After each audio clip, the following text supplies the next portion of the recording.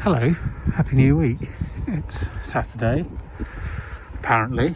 I mean, still hard to tell these days, but it's quite a pleasant Saturday. It's the last really cold day. Tomorrow it starts warming up, and then by next weekend it's supposed to be like 15 degrees or something insane. But anyway, we've done a bit of shopping. I've got a bit more to do. We're having a roast today because we haven't done one in ages, and it seemed like a really good opportunity. Amelia's asleep, having vomited blueberries all over herself on the way back from Asda. So, you know, it's a pretty normal Saturday. Welcome to another episode of Toby Stupid Vlog. We've come for a walk in Runnymede. It's a little monument in the park there to the Barons, and then we just went into the Written Water, which is got some of the lines of Magna Carta written upside down and in reverse, and then it's got a reflecting pool, but the problem is the reflecting pool is frozen, and so you can't actually read it at the moment. It's in that big structure over there.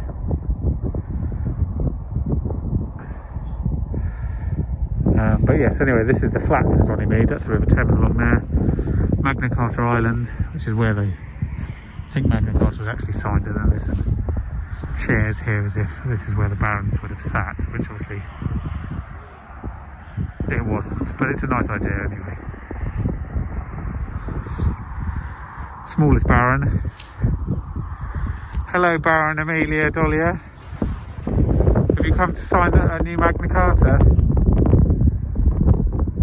No, I'm not really into that, if I'm honest. Come on, Baron Amelia, we need to go now.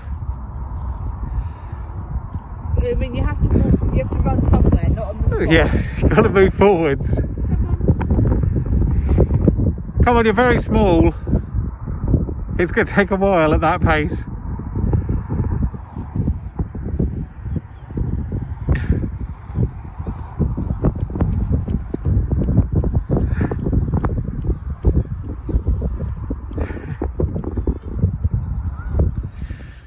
Hello, happy Monday.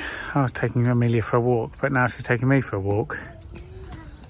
She insists on hanging around here by the Richmond Old Burial Ground and the chapel, and she's using her melty sticks as a phone. Are you on the phone?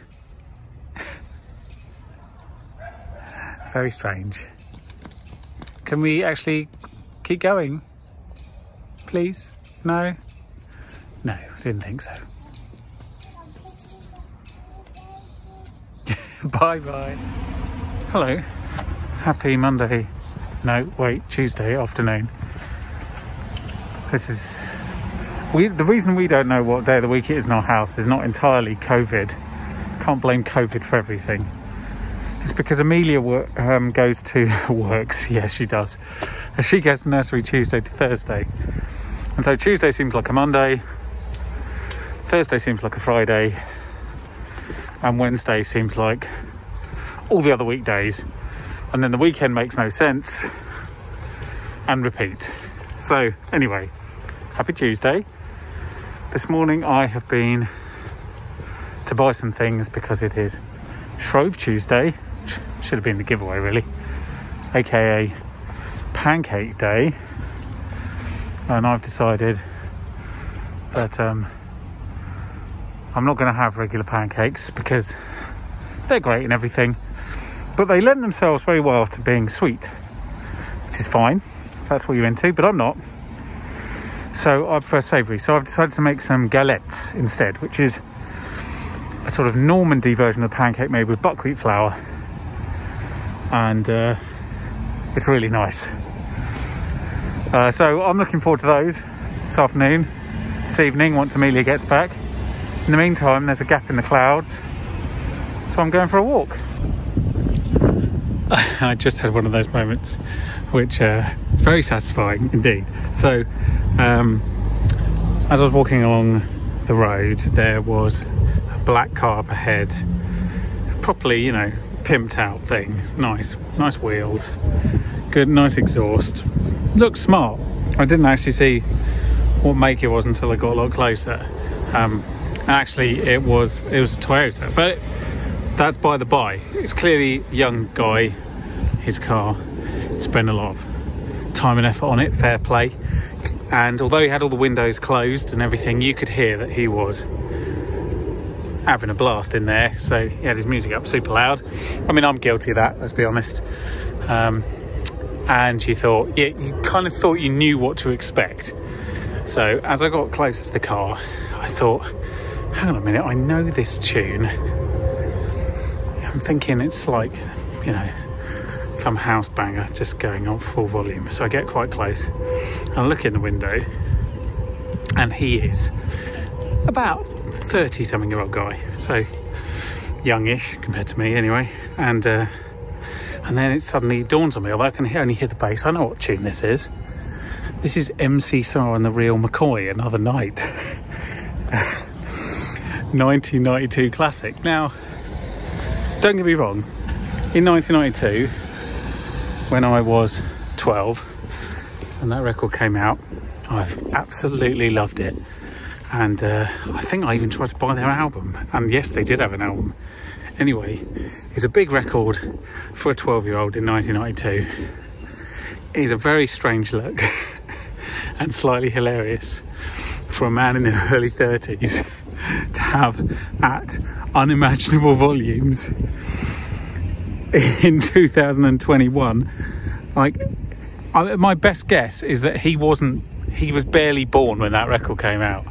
And it was just kind of amusing. The only other time that something similar like that has happened to me, and I, you know, this put a smile on my face, but previously actually I pissed myself laughing. Honestly, I was in hysterics. There was back home in Whitmansworth, there's a kebab shop on the not the main high street, not that it really matters to you, but around the corner, and there's parking all alongside of the road so people can stop in there. Anyway, standing outside the kebab shop, and you just hear this Ford Fiesta pull up, bright red, absolutely bass heavy, absolutely practically propelling the thing down the road.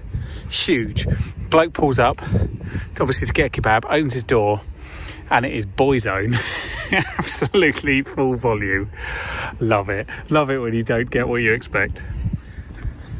Hi there, happy Thursday afternoon.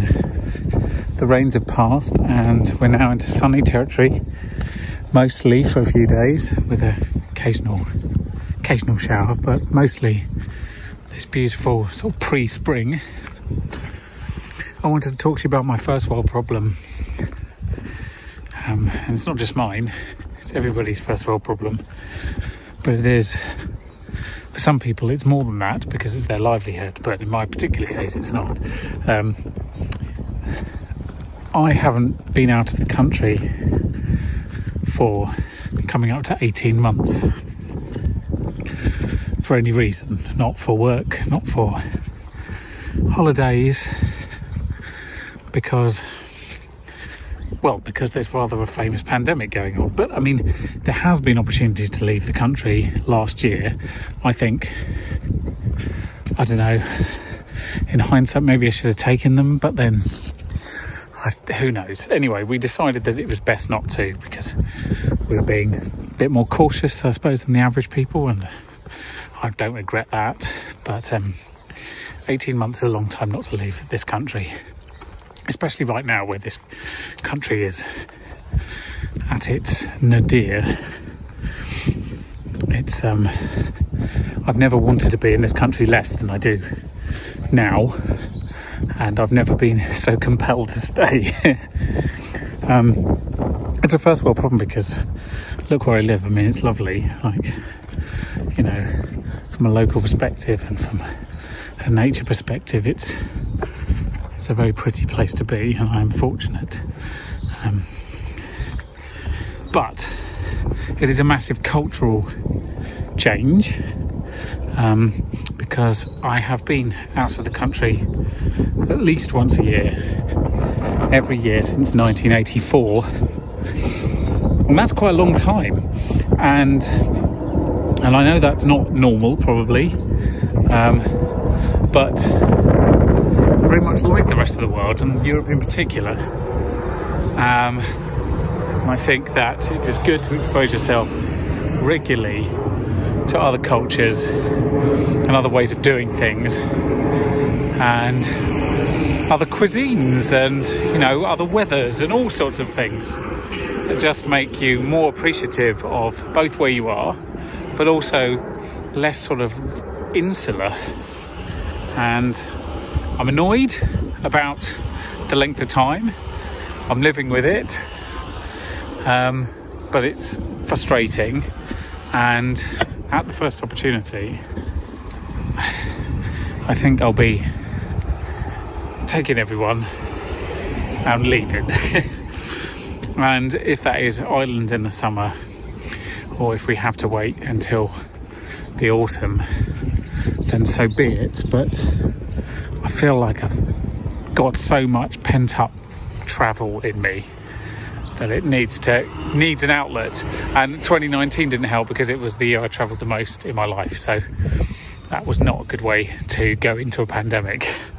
But anyway, I'm glad I did it and didn't put it off another year. So there we go. There's my first world problem. I don't want your sympathy. I don't need it. It's just an observation, and is currently one of the things that is sitting on my mind at the moment.